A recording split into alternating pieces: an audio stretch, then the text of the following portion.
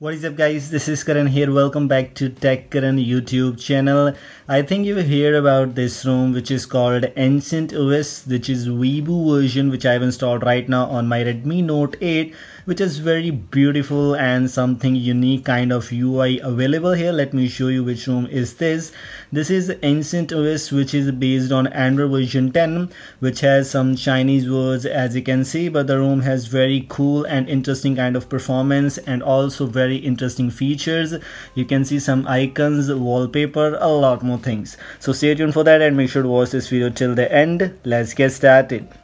Guys, first of all, this one is Ancient OS Weibo V4.0 Final Koshiki, the latest version which I've installed on my Redmi Note 8 Gingo, which is based on Android version 10 with the September security patch.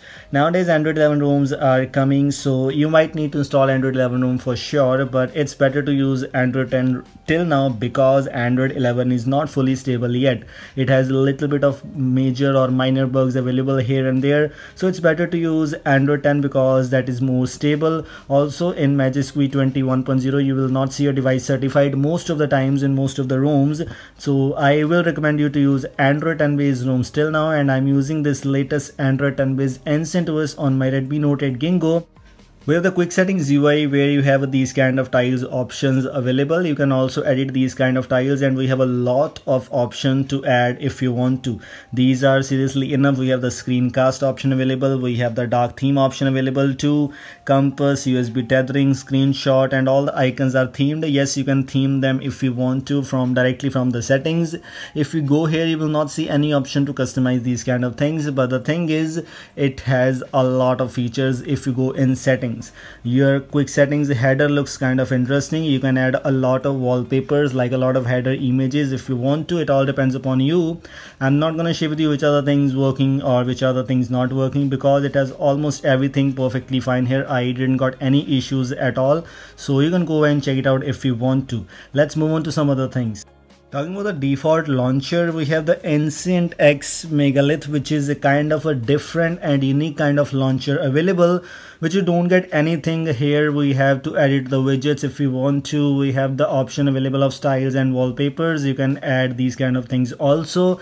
And if you go to the home settings, we have a little bit of features available like add icon to home screen, icon pack, notification dots, show search widget, etc. Nothing else, no extra features added. Also, one of the things which I have attracted, first of all, the wallpaper, which is Weibo wallpaper. The default wallpaper looks interesting, and if you can see on my status bar, I have the Volti icon, which is kind of a little bit of different one, which was not available in all the custom rooms out there. Including that, we have this kind of header image, header carrier logo, you can say. So these are the things which you get here. Let's move on to the settings and features. First of all, let me show you the icons which you have. You don't get many apps available, even you have to install Google Apps on your own. This is a vanilla build, but by default you only have 1 2 3 4 5 6 7 8 or 9, approximately 8-9 apps pre-installed only, which is kind of really interesting. No extra apps available, even some important ones also, but no bloatwares at all. Moving on to the settings. The settings look is something same like the One UI, but where yes, you can remove these kind of things if you want to. You have a lot of features available in Ancient features as expected. Apps and notifications, battery, etc. available here. Battery stats, you can check out. The battery stats are perfectly fine, and the battery backup is quite impressive too.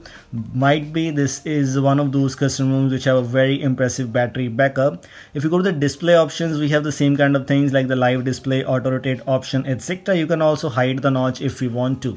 It depends upon you. You can choose the default option or you can hide the notch if you want to. It all depends upon you. Full screen apps and a little bit of extra features available here. Sound, storage, privacy, location, etc. are fine. If you go to the security option, we have the face lock option available here too, and we don't have the app lock by the way, but still face lock is available. But I personally don't use face lock most of the times, and if you use the face lock, then this is available for you. So this is also one of the positive things about this custom ROM. If you go to the Xiaomi parts, we don't have any features by the way. We only have the Mi Sound enhancer, clear speaker, etc.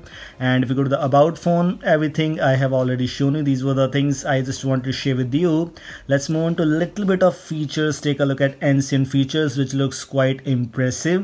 If you want to take a look at all these features one by one, the video would be so long. If you go to the status bar customizations, we already know we have the main status bar icons and little bit of extra options like status bar logo, quick settings, network traffic, etc. These kind of options.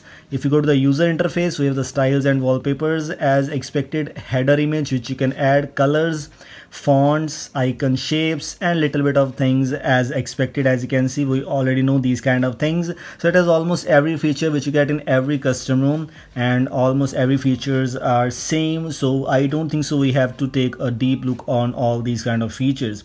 These were the things I just want to share with you. I hope you like it. If you want to install this build on your device, the link for this build is in the description. This was all. Thanks for watching. Goodbye.